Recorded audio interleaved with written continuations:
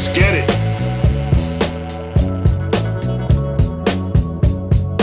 Now, normally I don't do this, but let's take a moment and talk about Mykelti, her channel, and some of the things that she revealed while she was talking about her family on her channel. Now, I will say this. I think that the kids deserve to have their voices heard. Their experiences are just as valuable as the experiences of the parents, Cody, Christine, Mary, Janelle, Robin, and everybody else involved. Their experiences and what they bring to the table as far as things they observed, things they heard, things that they went through are just as valid and just as important as everybody else's. So when I said in the thumbnail that Mykelti is declaring that she survived polygamy, Mary, and TLC, what I'm speaking of directly is the accusation that Mykelti had made earlier about Mary and how she was treated when she was a child. Now, before I get into it, I would simply ask that you guys give me a thumbs up if you appreciate or you like my content.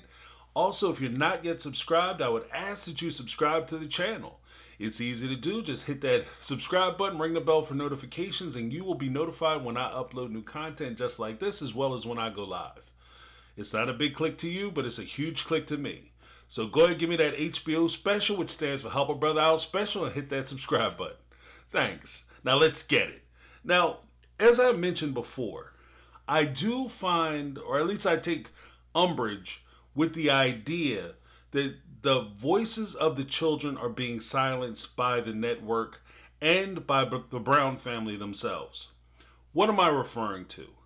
Mykelti had said before that, like I said in the preview, that she was not treated well by Mary. It went on to say, even with Christine and her gender reveal, that Mary wasn't invited to the gender reveal. And everybody kind of played like, oh, I don't know what happened. I don't know why she wasn't invited. I don't know why she wasn't there. But everybody understood why she wasn't there. Christine came out and said that her kids don't feel comfortable with Mary being present, so Mary wasn't present. And most likely she won't be invited to any of those events in the future.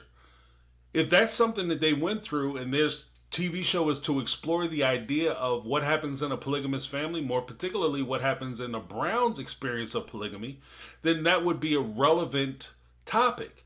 Talking about how do you deal with issues from one of the mothers, quote unquote mothers, to the children. And how is that issue resolved? How is that issue dealt with? That's something that could have been talked about on the show, but it would have damaged the whole idea that this was the perfect polygamous family and they were the ideal family altogether. Now, with that being said, I'll say this. First and foremost, this may be the reason why a lot of the kids, Logan, Hunter, and some of the other kids that we don't see on the show any longer, why they won't participate on the show. Because they don't want to participate in propagating a lie. And that's a possibility. I'm not saying that that's what it is, but I'm just merely presenting that as a possibility. Also, we have to take into account that even though these stories are popping up, even the story I posted earlier about the ring incident where Cody had melted down Mary's wedding ring. I'm sorry, I giggle when I say that, but it's so ridiculous and off the chart. Like, that's like next level brutal. For you to destroy a wedding band of a wife that's just supposedly still married to, like, that is crazy. I've heard of people taking their rings off and throwing them at you. I never heard nobody melting a bitch down. Like, that's insane. But I digress. Even with that story, I understand that there are certain things that maybe the cast isn't comfortable with sharing, maybe the stories that they don't want to talk about, but at the same time, I kind of look at the production from TLC side, because when TLC is encountered with these stories, I would assume that TLC knows about this stuff. And when they threatened Mykelti with the possibility of shutting down the Sister Wives series and not airing season 18 because of something that she said or something that she implied that she was mistreated by Mary when she was a child, I think that they're, like, for one, it has to be pretty bad that TLC was willing to slaughter this cash cow. it has to be something substantive, and it has to be something that's really bad that if you guys keep talking about this, we can't air it anymore. Like TLC, I mean, TLC, home of MILF Manor, TLC. TLC basically shooting soft porn on 90 Day Fiance, TLC. So if this is too hot for them to handle, they say it's too hot for TV, for TLC, it must be something serious. That's my first presumption. Second presumption is that, and I could be wrong on all this, and I'm willing to admit that, but at the same time, these serious issues and circumstances were going on the show, and they were dealing with the family as much as they would be dealing with the family shooting this kind of program, then they've heard grumblings of how Mary has treated these kids. They probably have it on tape, how Mary has treated these kids. And the interaction of the other parents and how they got along with the kids and everybody and how they got along with each other. Like I said in my previous video, hot mics are abound on reality shows. You don't know, like you forget you have a microphone on half the time. You walking around, going to the bathroom, talking and having conversations. You forget you have a mic on. And these guys can flip the switch and listen to everything that you're doing and everything that you have going on anytime they want. And I'm assuming they do that because they want to catch that hot mic moment, because that could be the next viral moment that propels this show. So it's not unreasonable that they have a lot of material that they have never aired, a lot of stories that they've never talked about. And the idea that it's unsettling to a degree, because the idea that studio or channel like TLC would rather protect the show than protect children is bad. I mean, there's no, I can't dress it up any more than I'm just did. Like it's not bad. It's freaking terrible. It's horrible. So because at that point you're not just a mild or passive observer.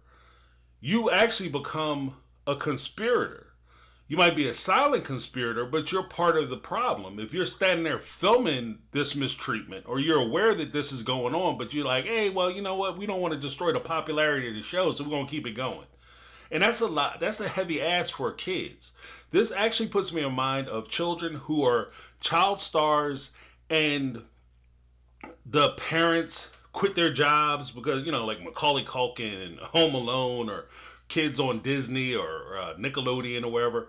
The parents quit their jobs, and then all of a sudden the child becomes the breadwinner. And it's the whole success of the family, the burden of the family, the ability to take care of the family now rests on the shoulders of children. And for these kids growing up not only in polygamy, in the very difficult circumstance and relationship of that, but to also have to bear the silence of not just being a part of a polygamous family, but being part of a production on a polygamous propaganda program where you have to keep your secrets and keep the things that happen to you a secret, because if you tell, not only might your family get broken up because of polygamy, but if you tell, your family could be financially ruined because you said something. That's actually one of the things that Mykelti had faced earlier. Like I said, they were talking about canceling the show. Prior to that, we are aware that Cody Brown had reached out to TLC to try to get all the kids to sign NDAs and enforce an NDA where the kids couldn't talk bad about Cody or Robin. So it's not foreign, and at the time it may have seemed like it was out of place, out of step, that Cody was reaching and he got swatted down by TLC because they trying to keep it real.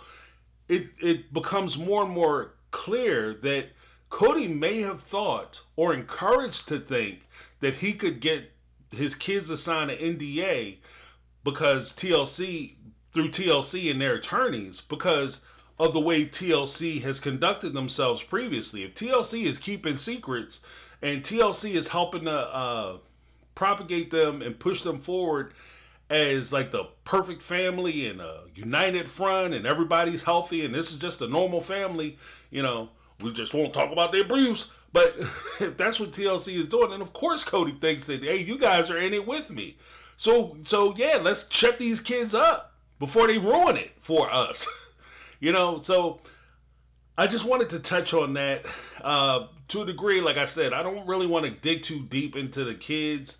They're entitled to their opinion. I know Mykelti is an adult. I'm not even You're like, oh, kids and little babies. No, I know she's an adult, but I just don't want to, because of what they potentially gone through by being a part of their family. I don't want to drag people unless, unless I particularly have to talk about her directly, or unless something comes up that demands that I kind of call them out. But this isn't one of those circumstances. In this particular case, I feel bad for her. And I feel bad for the kids that this is something that they had to undergo. Let me know what you guys think down below. This is My Take. I'm James. This has been My Take on Reality, and I'm out.